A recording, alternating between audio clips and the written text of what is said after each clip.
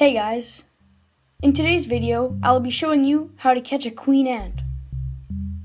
Enjoy! Okay, so first of all, what you're going to need is a test tube setup. The materials to create a test tube setup will be shown here. A test tube, 1.5 cotton balls, 2 probably easier.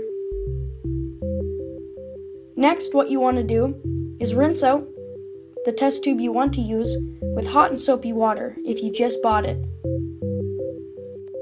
Even if you've cleaned it before, just clean it again just to prevent any mold growth or bacteria forming. This will greatly reduce the chance of any harmful bacteria.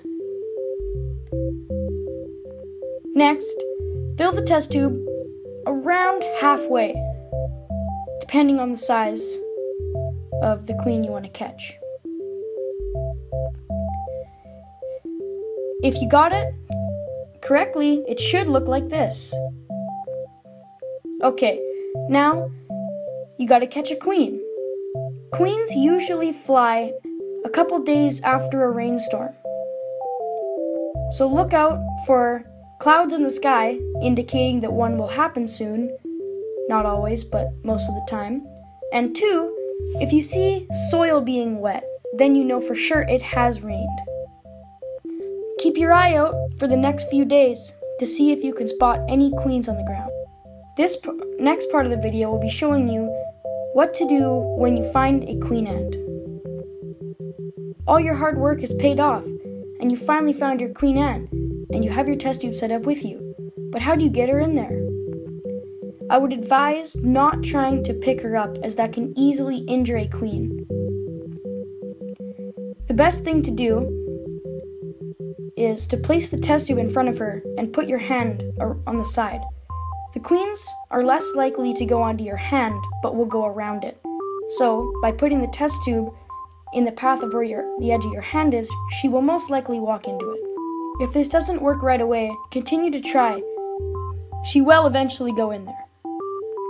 Once you have your queen in her test tube, you want to put her in a dark environment that is relatively warm and doesn't have a lot of air fluctuation. Putting her in an air-conditioned room is not very good for her and sometimes can kill them. Once you have placed them in a dark room that is not in the way of an air conditioner and is at a good temperature, leave her, and in about a week or so, she will have her first eggs. Try to check up on her as rarely as you can. The best thing to do in this stage is to just let her do her own thing. Checking up on her repeatedly every day is very tempting, but the best thing to do is just leave her. Imagine a queen nesting under a small rock in the wild. If you were to come to that rock every day and flip it over, that queen is going to be pretty stressed out, and she would most likely try to relocate her nest. But when she's under your care in a test tube setup, she cannot do that. So she might get frightened and eat her own eggs because she's scared. The best thing to do is leave her and check up on her around once a week. Even 2 weeks would be better. Anyways, guys, thank you so much for watching this short video. But before it's over, I have a question for you guys. I think I know what these are, but I would like your opinion. Have you ever walked outside and seen these in the ground? Well, I have, and I've never looked it up, but I'm pretty sure they're ground wasp holes.